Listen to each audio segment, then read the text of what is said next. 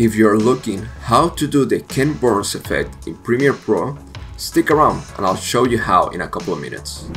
Hello everyone, welcome to this channel.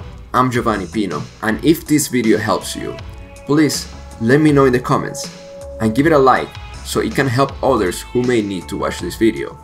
Once you have your still image in the timeline, we need to make sure that we are at the beginning of the composition. Then head to the Effect Controls panel.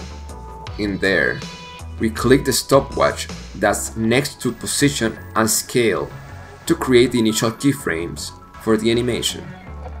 After that, move the playhead to where we want the effect to finish. Move the scale value to the right to zoom into the image as much as you like.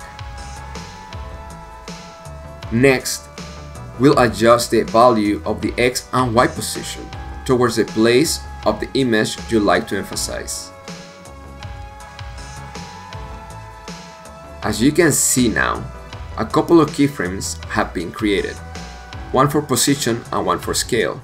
When we play this afterwards, we have created the Ken Burns effect in Premiere Pro. If you're looking to turn your video into black and white in Premiere Pro, make sure to check this video.